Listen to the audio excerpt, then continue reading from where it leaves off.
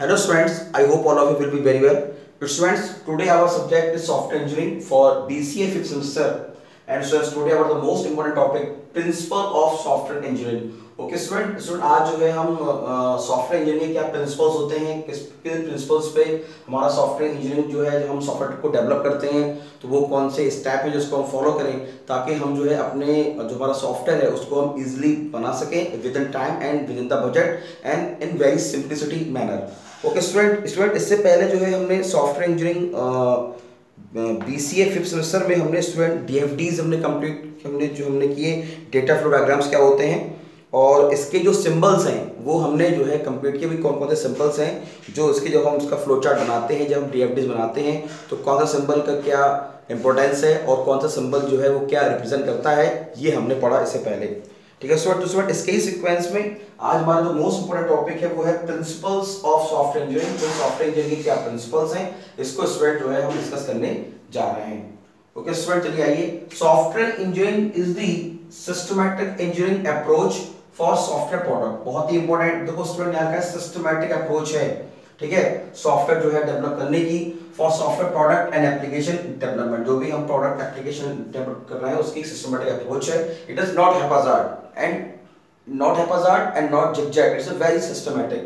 So it is an engineering branch associated with analyze user requirements, design, development and maintenance of software product. So it is ये एक engineering की, मतलब हम कह सकते हैं सॉफ्टवेयर इंजीनियरिंग एक इंजीनियरिंग की एक ऐसी ब्रांच है जिसमें हम किसी भी चीज को बनाने से पहले हम एक, मतलब जो है एक प्रोसेस को फॉलो करते हैं। जैसे स्टूडेंट हम बात करते हैं SDLC ये software development life cycle, because हम सॉफ्टवेयर इंजीनियरिंग पढ़ रहे हैं तो SDLC की बात करेंगे।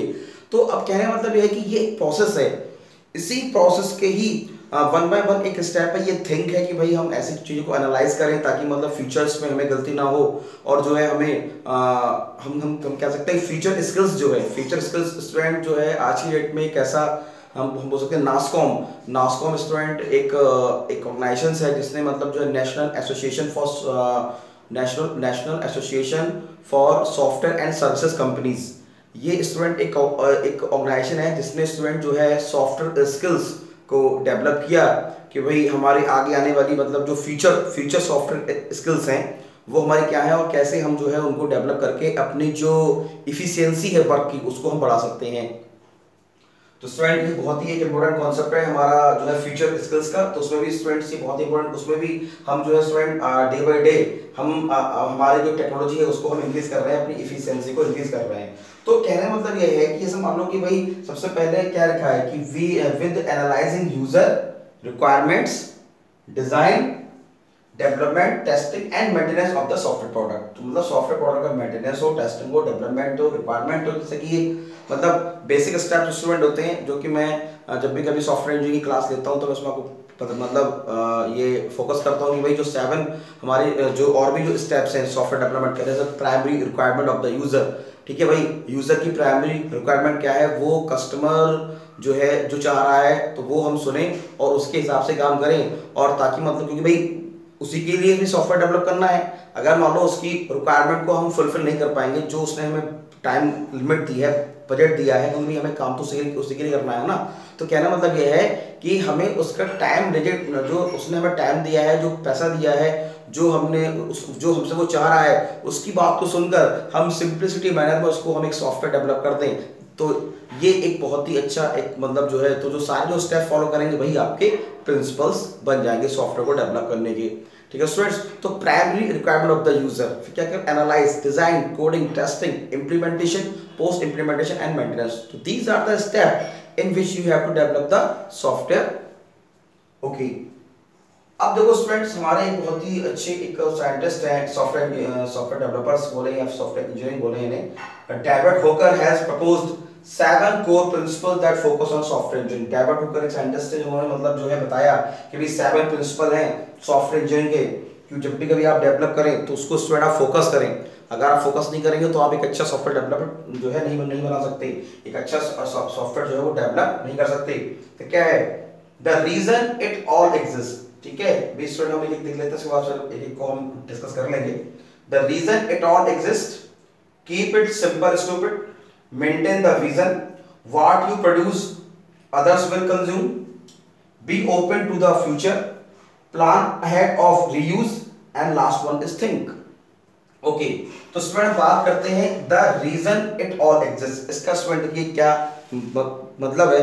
देखिए स्टूडेंट, जब तक कोई रीजन नहीं होता है, जब तक कोई टारगेट नहीं होता, जब तक हम कोई चीज विजन या फोकस नहीं करते हैं, तब तक एक्शन लेने में हमें कुछ ना कुछ संकोच रहता है। लेकिन जैसे ही हम अपना टारगेट को सेट कर लेते हैं तो हम जो है उसको फोकस करते हैं और उसको जो है क्या नाम है उसको गेट करने का हम प्रयास करते हैं, कैसे भी हम चीज़ को उसको हासिल करें। जैसे कि आप फ्यूचर में आप स्टूडेंट बहुत सी चीज़ें आप सोच रहे हैं कि फ्यूचर में आप क्या बनना चाहते हैं, कोई सॉफ्टवेयर इंजीनियर बनना चाहता है, कोई टेस्ट इंजीनियर, कोई IAS PCS, तो दीज आर द टारगेट्स। तो जब तक आप अपना टारगेट को सेट नहीं करेंगे तब तक आप एक्शन परफॉर्म नहीं कर पाएंगे। तो वही है कि the reason it all exist, reason ही जो है सब कुछ एग्जिस्ट कराता है।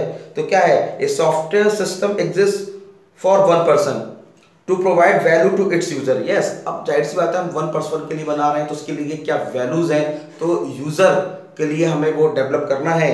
तो all decision should be made by with this in mind before specify system requirement। Okay, जैसे student SRS software requirement specification से पहले जिसके लिए हम प्रोडक्ट डेवलप कर रहे हैं, तो हमारे माइंड में ये चीज आनी चाहिए भी उसने जो हमसे कहा है हम उसके अकॉर्डिंग वर्क करें और थिंक करें कि भाई वो सॉफ्टवेयर कैसे मतलब जो है चाह रहा है बनाना। Before noting piece of system functionality, before determining the hardware platform development process, if your software does not at all, yes भाई क्या हार्डवेयर प्रोसेस होगा, क्या सॉफ्टवेयर रिक्वायरमेंट होगी, मतलब तो आप थिंक करेंगे भाई हम बिल्डअप कैसे करेंगे। अगर ये सारी चीजें अगर आप कर पाते हैं तो अच्छी बात है, वरना आपको क्या पाना, फिर आपको जो है दूसरी चीज सोचनी पड़ेगी कि हम इसको किस वे में बनाएं। क्या लिखा है कि if our software does not do it all, leave out other principal and keep this one in mind. तो अपने माइंड में मतलब जो है इसको रखें और जो है किसी सेकंड जो भी मतलब अदर जो प्रिंसिपल्स हैं डेवलप करने के उनके बारे में सोचें। अगर आप जो है इन प्रिंसिपल्स को फॉलो नहीं करते, अगर आप मतलब जो है सॉफ्टवेयर रिक्वायरमेंट स्पेसिफिकेशन है, हार्डवेयर है, सॉफ्टवेयर मतलब what will be the appropriate software and hardware use in the software development, तो आप इस चीज को अगर एनालाइज नहीं कर पा रहे हैं, माइंड में कीप नहीं कर पा रहे हैं, तो आपको जो है अदर जो है प्रिंसिपल्स जो है आपको ढूंढने पड़ेंगे। चलिए आगे है हमारा कीप इट सिंपल स्टूपिड। इसका देखो स्टूडेंट्स क्या मतलब है, ये भी बहुत ही इंपॉर्टेंट है। तो देखिए कीप इट सिंपल स्टूपिड, देखिए इसका स्टूडेंट क्या मतलब है कि भाई देखो जैसे कि स्टूडेंट हमने लिखा कि भाई क्या है, सॉफ्टवेयर इंजीनियरिंग हमारी एक सिस्टमैटिक अप्रोच है डेवलप करने की किसी भी सॉफ्टवेयर एप्लीकेशन को। तो स्टूडेंट ये हैपाजार्ड नहीं होना चाहिए, सिंप्लिसिटी होनी बहुत जरूरी है। जब तक चीजें बिकॉज देखो चीजें ज्यादा कॉम्प्लेक्स होंगी तो समझ में कम आएंगी। और आज की डेट में स्टूडेंट देखिए अच्छा प्रोडक्ट वही है और क्या नाम है हम कह सकते हैं अच्छा सॉफ्टवेयर वही है जो यूजर फ्रेंडली हो। तो स्टूडेंट यूजर फ्रेंडली एक बहुत ही हम कह सकते हैं एक बहुत ही बड़ा मतलब जो है प्रिंसिपल है, एक बहुत ही एक अच्छी मतलब जो है हम कह सकते हैं एक कैरेक्टरिस्टिक्स है किसी भी सॉफ्टवेयर की। अगर सॉफ्टवेयर अगर यूजर फ्रेंडली नहीं है तो फिर सॉफ्टवेयर की अगर कॉम्प्लेक्सिटी ज़्यादा होगी तो यूजर उसको ठीक से यूज नहीं कर पाएगा और फिर वो आफ्टर कुछ समय के बाद जो है वो मार्केट से आउट हो जाएगा। तो कहने का मतलब है सिंप्लिसिटी होनी बहुत ज़्यादा आवश्यक है। तो software design is not a हैपाजार्ड process, it is not हैपाजार्ड process, it is very simple in manner. There are many factors to consider in any design effort, all design should be as simple as possible but not simpler. ठीक है, मतलब आप कोशिश करें कि भाई जो भी डिजाइन प्रोसेस है वो सिंपल हो। ठीक है, this facilities having a more easily understood and easily maintain, मतलब जो प्रोसेस है वो इजीली मेंटेन हो and system. This is not to say that feature even internal features should be डिसगार्डेड in more of simplicity. ठीक है, तो कहने मतलब यह है कि मतलब simple also does not mean quick and dirty. Yes, इसका मतलब सिंपल का मतलब ये नहीं कि आप उसको मतलब क्विक एंड डर्टी बना दो, मतलब बहुत जल्दी आप मतलब जो है उसको बना दो और फिर हैपाजार्ड हो जाए, तो ऐसा कुछ। सिंपल का मतलब ये है कि भाई सिंपल अप्रोच का यूज करें। ठीक है, इजी टू अंडरस्टैंड हो, इजी टू इम्प्लीमेंट हो एंड इजी टू डिजाइन हो। It takes lot of thought, work over multiple iteration to simplify. Yes, multiple iterations है ताकि तुमको आप सिंप्लीफाई कर सकें। वही आप स्टेप बाय स्टेप मॉड्यूल में हम जो है हम जब भी कभी हम सॉफ्टवेयर को डेवलप करते हैं तो हम उसको मॉड्यूल में हम बांटते हैं। तो कहना मतलब ये है कि जितनी सिंप्लिसिटी होगी उतना ही हमारा प्रोजेक्ट अच्छा होगा। ओके, मेंटेन द विजन, अगला स्टूडेंट है हमारा मेंटेन द विजन। विजन जाहिर सी बात है कि भाई फ्यूचर में हम जब भी कभी हम अगर इसमें कुछ चेंजेस करना चाहें तो हम इसमें चेंजेस कर सकें। देखिए, एक clear vision is essential for success of software project. Most important, clear vision होना चाहिए भाई। ये सॉफ्टवेयर जो हम बना रहे हैं, ये इसके सक्सेस और फेलियर होने का विजन हमारे पास होना बहुत आवश्यक है। अगर हम नहीं सोचेंगे तो हम उसको अच्छे से डेवलप नहीं कर पाएंगे। तो with one project almost unfailing ends up being of two or more minds about itself without conceptual integrity. A system threatens to become a patch of incompatible design held together by the wrong kind of screws, compromising the architecture vision of software system weakness and will be eventually break even a well-designed system having an empowered architect. Okay students, देखिए vision जो है बहुत ही एक important factors है software development का।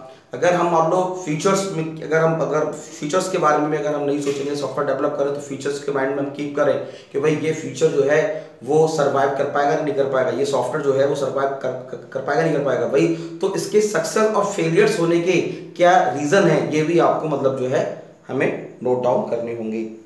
ठीक है, आगे देखिए, आगे हमारा what you produce two other will consume. Most important, what you produce other will consume. तो seldom is industrial strength software system construction used for vacuum.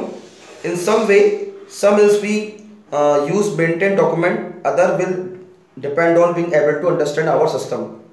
So always specify design and implement knowing someone else have to understand what are doing. Most important, तो मतलब आपको ये understand होना चाहिए कि आप क्या कर रहे हैं, आपकी क्या रेस्पॉन्सिबिलिटी है आपके। तो always specify design and implement knowing someone else have to understand what we are doing।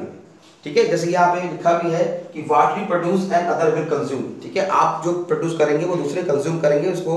तो ऑडियंस फॉर एनी प्रोडक्ट और software development is potentially large, specify with N I of users, design keeping the implement in mind. जैसे जब भी कभी आप students को develop करें तो अपने माइंड में इसको कीप करें कि भाई प्रोसेस कैसे चलेगा। Code with concern for those who must maintain the extent system, must make their job easier adds value to the system। System की वैल्यूज होनी चाहिए ताकि हम जो जॉब है वो वन बाय वन एक सीक्वेंस में चलें और वो एक सिस्टमेटिक अप्रोच को बनाएं। ठीक है, तो मतलब आप जो बना रहे हैं दूसरे को कंज्यूम करेगा, तो आप जब इसको डेवलप करें तो माइंड में सारी चीजें लेके चलें कि हम जो बना रहे हैं वो दूसरा उसको जो है क्या नाम उसको कंज्यूम करेगा in future. To be open to the future, yes most important. A system with a long life time has more value। Yes जाहिर सी बात है स्टूडेंट, देखिए जो चीज हमने बनाई अगर वो जैसे मैंने कहा कि भाई सॉफ्टवेयर डेवलप करें तो वो मार्केट में कितने दिनों तक सस्टेन कर पाएगा। जैसे मान लो मैं बात करता हूँ माइक्रोसॉफ्ट की, तो student Microsoft operating system, Microsoft company ने जो अपना विंडो एक्सपी ऑपरेटिंग सिस्टम बनाया, उनके जब उन्होंने इसको बनाना स्टार्ट किया और अब से लेकर अब तक उनके कई सारे वर्जन मतलब आए। ठीक है, और उन्होंने उसमें कुछ ना कुछ फंक्शनैलिटी में उन्होंने चेंजेस किए, उसकी वर्किंग में चेंजेस किए, उसके यूजर इंटरफेस में उन्होंने चेंजेस किए। तो कहना मतलब कि तभी माइक्रोसॉफ्ट का जो विंडो एक्सपी है वो अब तक मार्केट में सस्टेन कर रहा है और डे बाई डे ग्रोथ भी कर रहा है। और सबसे ज्यादा जो ऑपरेटिंग सिस्टम इंडिया में यूज होता है वो विंडो एक्सपी ही यूज होता है।